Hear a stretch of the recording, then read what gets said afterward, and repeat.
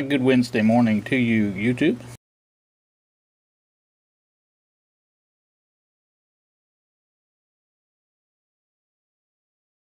I am here, as promised, working on the Heathkit condenser checker.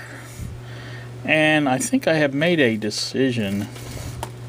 You know, you guys know me well enough to know that I change my mind a lot.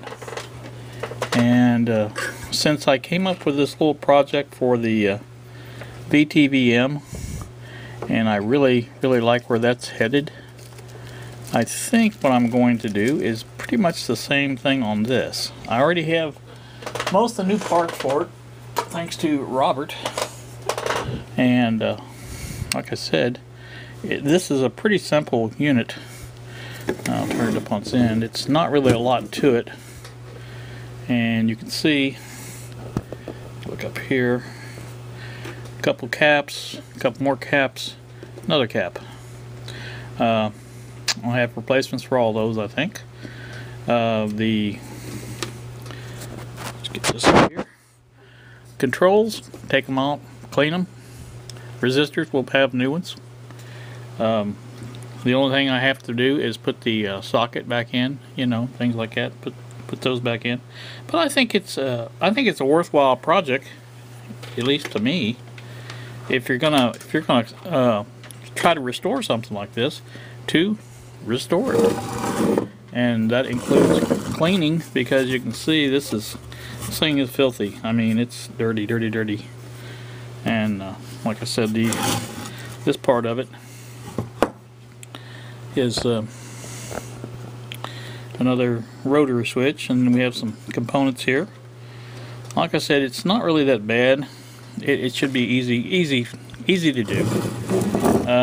Again, that allows me to clean up the front of it really nice, and I think that's the way to go on this. So what I'm going to do is kind of take this thing apart, and you guys saw me do this with the IM13, and this is going to be pretty much the same. I'm going to take a lot more pains with this one because I don't know exactly how far I'm going to go with it. I don't know that I'll go all the way like I did with the VTVM, but anyway, so settle in there and we will come back and see what we're doing. Alright, I think the first order of business is going to be removing the faceplate, this deal here, from the actual chassis, and so that we can get this cleaned up. And I already have the knobs off. They came off with no problems. I have my little adjustable wrench to hopefully take off or loosen these up at least.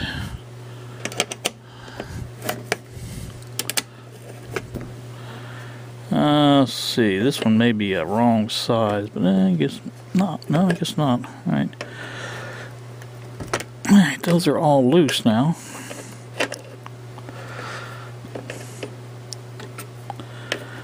Now the tubes for this are safely put away. You guys have seen me test those with the tube tester.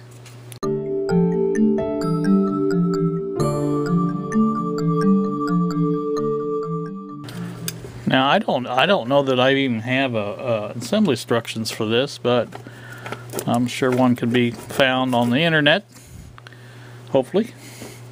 I'll roll this over here like this. See if we can get this off a little easier. Let's see, I think these three things here are going to have to either come off or be loosened up sufficiently to allow for that to come off. And if we look down here, we can see they're held on here.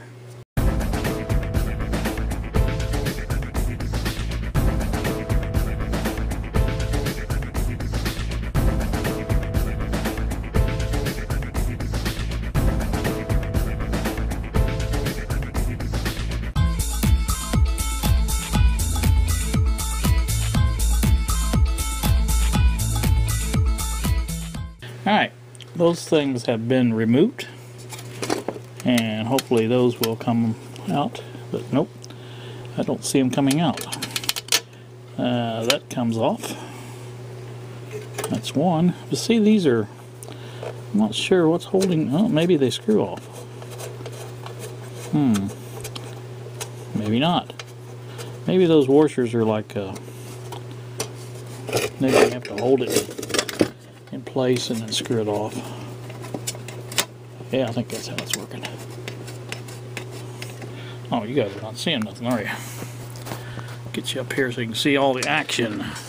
Action, Jackson.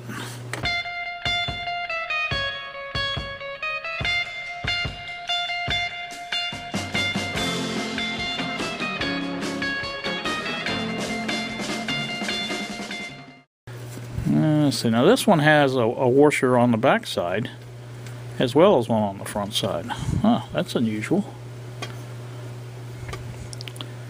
I'm not sure why, but you know, I'm sure there's a reason. Usually is. So let's see if we can get this off now. Oh yeah, there you go. Again, that looks like it's in pretty darn good shape. That should clean up really nice, I hope. So we'll put that over out of the way. To you guys that don't buy into the wisdom of doing this, I don't know what to tell you.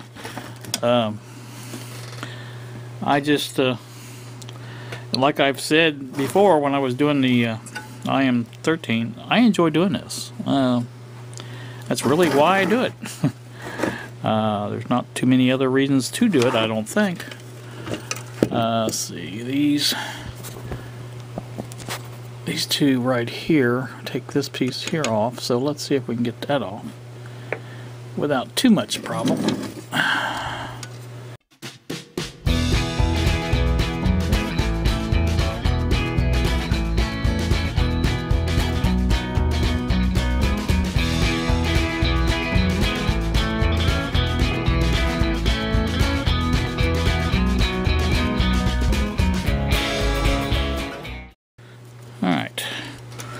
Some other parts off here that are in my way.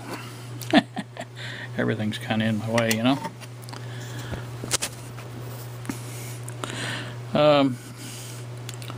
Not sure exactly how to get those off.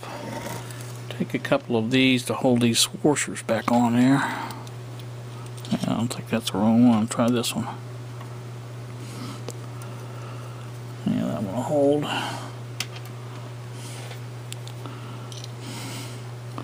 That way we don't use those star washers. Alright, that's that. Alright, what else is next? We got a tube socket here. That's not going to be an easy job because it's always going to be wired in. Oops. Here's some more of this. Alright. Trying to think. Now I can take the socket itself off, but all the wire is going to have to come off with it. So this piece here doesn't seem to be doing much of anything. Let's see what it does on top. Okay, it holds that terminal strip in there. See if I can get that out.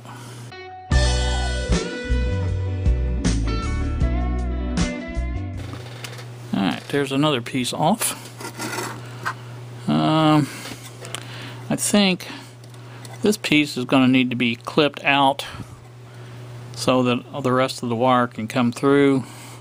This socket here is going to have to be clipped out so this can be pulled through. There's another screw there that I don't know exactly where it goes to, but I'm sure it goes somewhere.